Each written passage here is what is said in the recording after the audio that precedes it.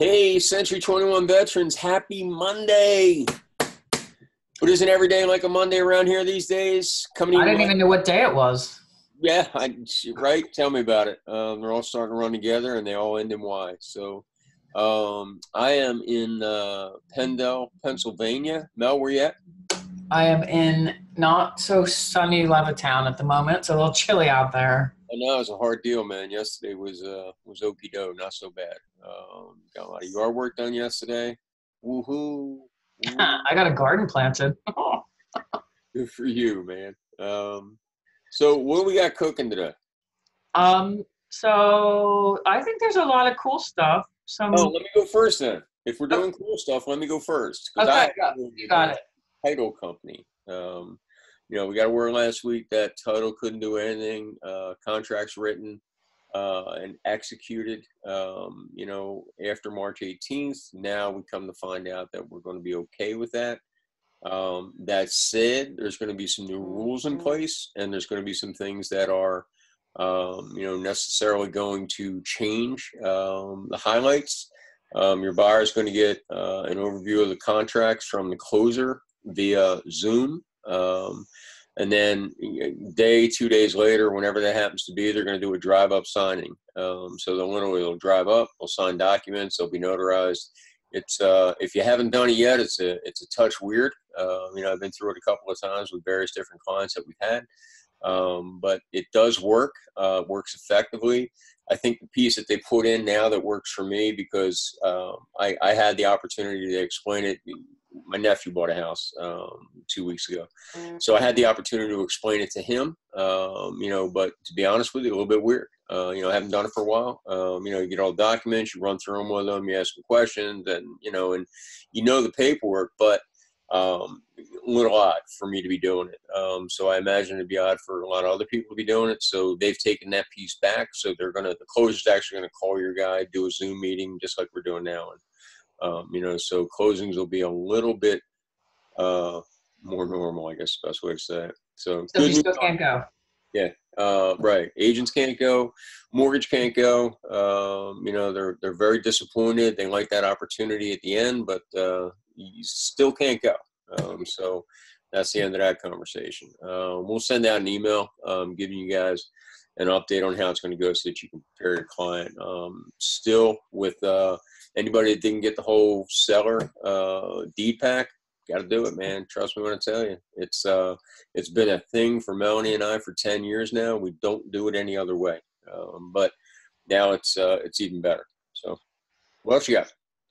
Um, so I'll get to the kind of like bad news before all the good other stuff that's coming. You know, there's bad news. It's not really bad news. Yeah, Unemployment seems like compensation. it's going to be bad news. It's not. It's not. All right, let's go. Unemployment compensation is so it's not really up and running. It's not really working effectively, but the link is out.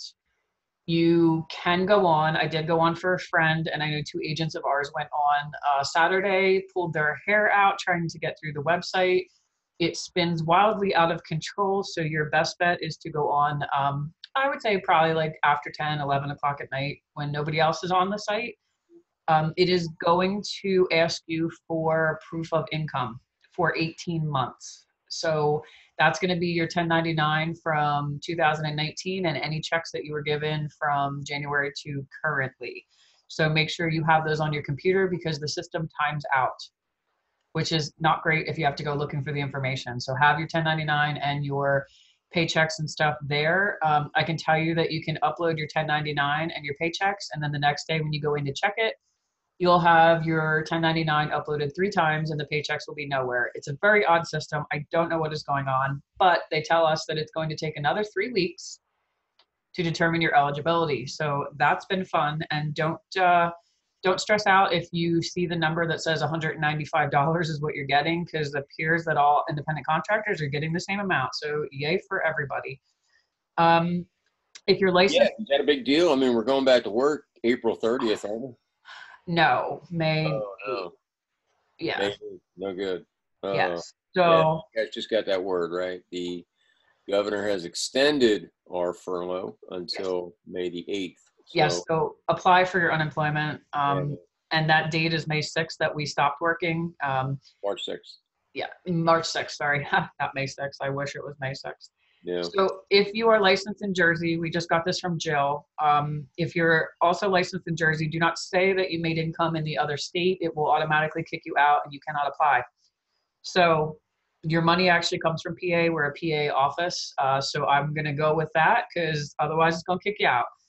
And let me see what else. Oh, 3 more weeks on eligibility. Super fun. It's going to tell you to log in tomorrow.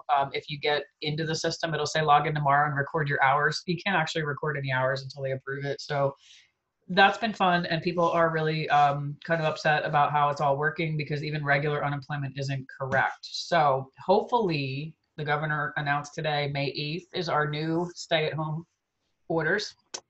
So that'll be fun for people at Garden because we're all apparently going to be doing that until May 8th. And then on May 8th, it's not an automatic open up. He's going to slowly determine what can be open. And we're hoping that maybe real estate is part of that since Todd Polachak is involved with putting a bill on the table that is got Democrats and Republicans both accepting it and liking it. And that is all about real estate and putting us home inspectors and title back to work.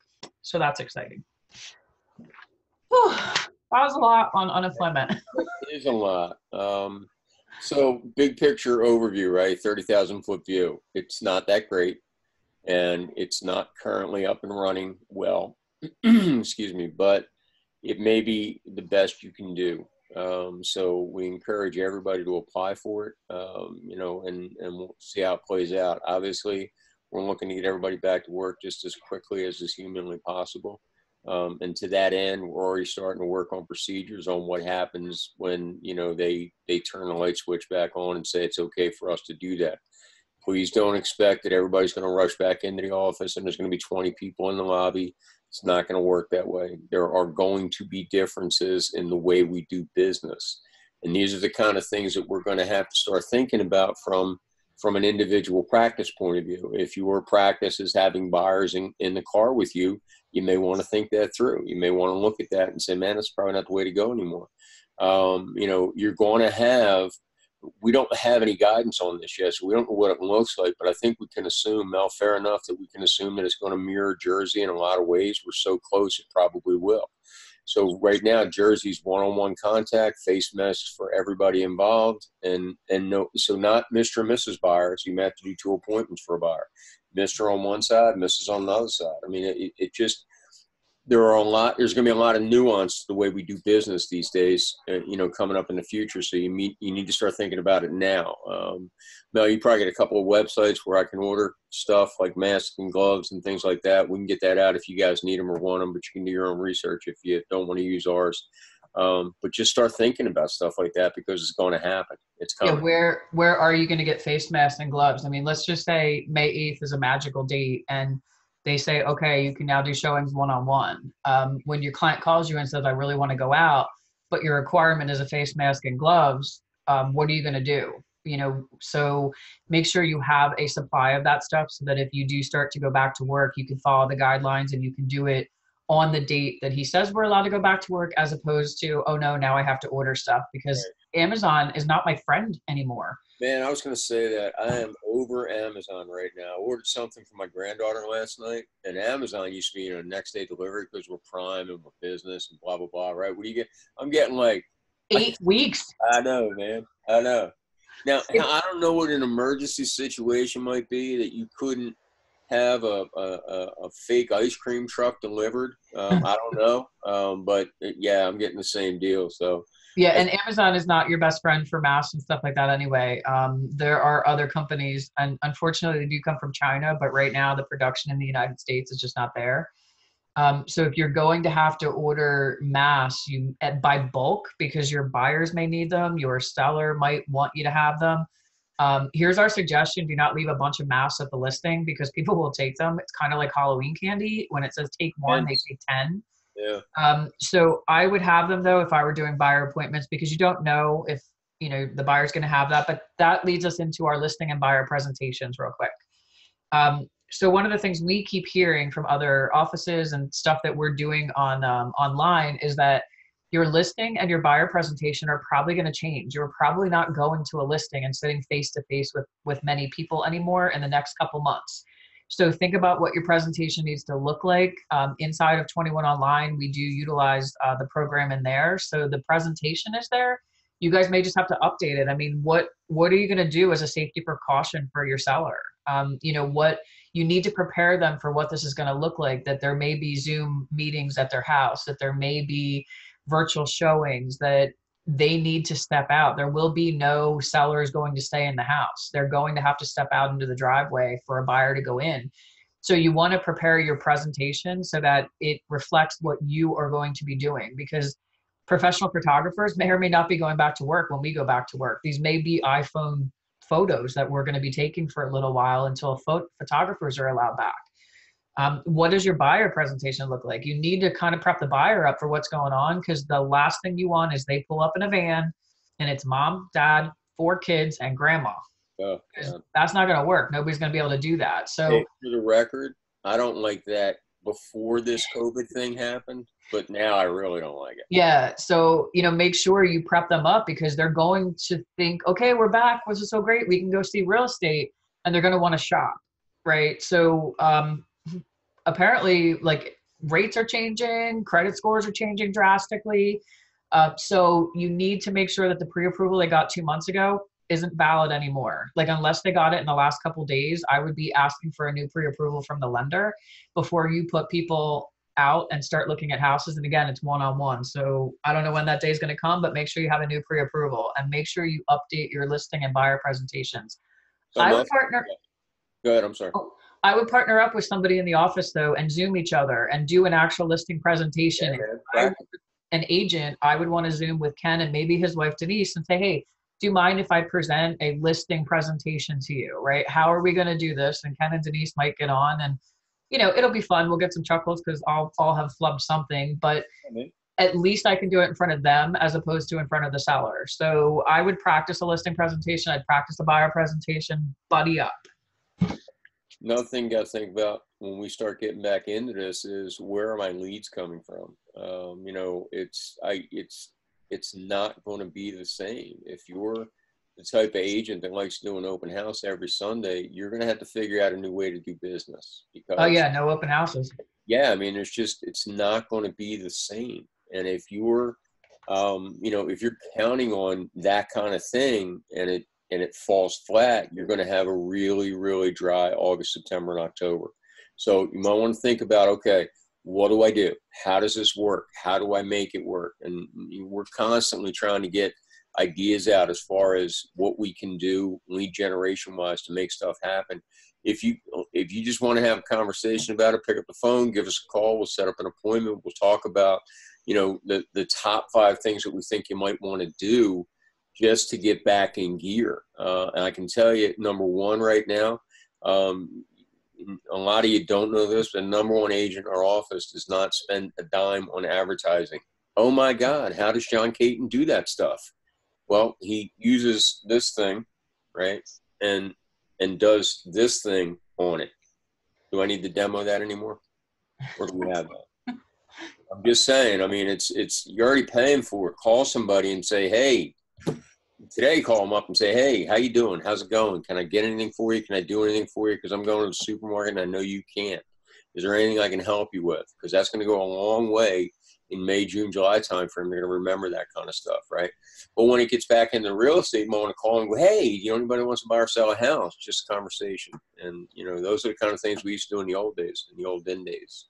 So I think open houses are going to actually turn into Zoom open houses, and they're going to be live, and people are going to log into your link.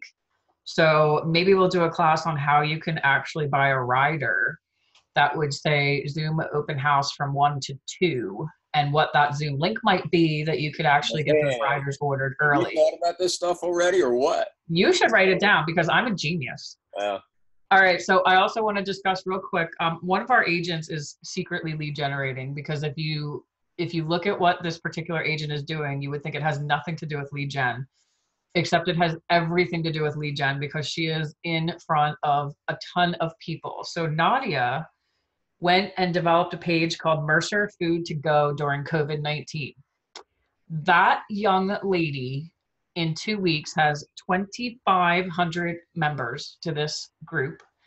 And the post she did yesterday had over 225 comments and 66 shares on one post. And what she's doing is going and just kind of putting out what food is available and where, as in what restaurant has takeout, curbside pickup. It's kind of a cool little genius thing this little girl did here. Because in all fairness, 2,500 people that I can now talk to. She's posting tips on real estate. She's posting, I think yesterday that was shared a ton was one of the restaurants is giving away a family pack of dinner. It's $60 value. And you had to like the restaurant's page and you had to tag 3 people on the comments. So she's getting new members each time she's doing this, which I think is Wait a minute. Wait. Let me get this straight. You're telling me that there is somebody out there who's giving out an item of value, right? Like, where can I eat now during a pandemic, Yep. right? And they're registering on her site, and she's then going to have clients down the line that she can really? Is that really what's happening? I think when I saw her page, I was so stunned because she's doing cute little videos, introducing the restaurant, maybe doing other things on there. But it's a genius way to get 2,500 people to talk to you, because after this is all over, people kind of trust her. They see her every single day on that page. I would love to know the restaurants that are currently serving food. Yes, me too. Pendle Palace area, because I'm getting a little tired of SpaghettiOs, to be honest with you. Every day, SpaghettiOs. If I eat at Joe's Pizza one more time, I'm going to strangle my kids. We do get grooved into where we're going. We're trying to think. We're supporting local restaurants and stuff, so we're getting a lot of takeout and stuff like that. And but yeah, you do tend to go in like a 4-block radius of your house. So yeah, not far. Yeah. So Nadia, congratulations. That is a super cool thing that you've been doing. And well, I've been paying attention. I love it. So, all right, one more thing, because we are taking listings and buyers are buying houses sight unseen. Yeah. So I get it. It's going to happen. Maybe on the south side, though, to find out how much the buyer really likes this house and is really into this house, is maybe potentially taking a look at whether or not the seller wants to say, if you're going to buy it sight unseen and you're going to do inspections when everything opens back up, it is very easy for a buyer to just say, you know what, I found a better, cooler house. I really don't want this now. And it was a waste of the seller's time. So maybe you might want to put into play the first $500 or $1,000 of the earnest money is non-refundable. Because then I can assure that the buyer is really interested in this house and not just playing the game and putting something under contract in case nothing else better comes on the market, if that makes any sense. So we heard about the strategy earlier. Obviously, we've been pushing buying houses off videos and that kind of thing. And it's a great idea. One of the unintended consequences that we're finding is that people are just putting in an agreement of sale on a house because it hit the market with the intention of killing it at the home inspection. So now I got a 3, 4, 5 week period where the house hasn't been marketed because you're under contract. Maybe a way to maybe get the buyer to get a little more skin in the game is to get them on the hook for $1,000, non-refundable. And then at that point, they won't be just, frivolously putting in agreements of sale on every house they say. Just right. something. Yeah. And then that way, if it does fall apart, the seller's got a $500 to $1,000 that's now their money. And it obviously doesn't pay mortgage payments, stuff like that, but maybe it helps a little bit to just kind of secure the contracts together on this. So yeah. I think other than that lovely May 8th, we're extended. You guys need to tune into Governor Wolf on Facebook. I mean, he's got a Facebook page. I don't know, there's nothing much on there. He really gets a lot of negative comments because he doesn't have unemployment correct, but he does do a lot of press conferences, and that's kind of where we're getting a lot of the information about when we might be able to open up. So you kind of need to pay attention to what's going on. Again, what we talked about with Governor Wolf has nothing to do with Jersey. Jersey's one-on-one. You guys should be, I don't know, if I were you, I would sit and do a real estate class and get my Jersey license. Yeah, man. While I'm shut down, but that's me. Yeah, now's not the time to be day drinking and hanging out and doing nothing, man. I mean, learn something new. I am learning something new. I am teaching myself something new. What is that, a chessboard? It is a chessboard. You do not know how to play chess? I don't. Yeah, born and raised in Philadelphia. What would I know about chess? Yeah, I'm learning the rules, and what I'm finding out is that learning to play is not a difficult thing. Learning to play well is Super a difficult. bit more of a challenge. You So, get checkmate on one move, your first move, and you can oh, get a good, checkmate. man. It's Yeah, it crazy. happens. It happens. So, yeah, you're just trying to figure out things to do. Learn, take something up, man. Learn a class, get your CEs done. I got to tell you, I'd be stunned if I get anybody that needs CEs when this thing's over. Shame on you. Well, I So, can tell you that Kathy actually emailed in. She needed, Jersey's pretty cool about this. Apparently, your 15 hours that you did for PA in order to go to Jersey and take your test yeah. has to be done in the last 3 years, 36 months. So she was 2 months too late, but she did find a cool class at Manor College that is offered online. It's the 15 hours, but it's 15 hours of what is the national test. It's kind of like a recap and kind of goes over the national part of it. So super helpful if you're going to have to go to Jersey and retake an entire exam. So if you guys are interested in that, hit Kathy up. Kathy Anderson, she just signed up for the class. So hopefully she can tell us how it went and how quickly, I guess, it went. But Jersey is open for stuff like that. You got to have your 15 hours and you can go over there and sit for a new exam. Cool. Matt, looks like we're putting people to sleep. I know. I think that's it. All right. Hey, you guys, we're thinking about you every day. We're trying to get you back to work as quickly as possible. And as always, if you have anything that you need to discuss, I don't care what it is. Pick up the phone, dial up one of us, and even if you want to just get it off your chest. I think that there are people in the Pennsylvania State House that are idiots, and I can't name them by name, but I'm sure you can work with me on it. So if you just want to get it off your chest, by all means, give one of us a call, and we'll be happy to commiserate with you. All right. Talk to you guys soon. See you guys.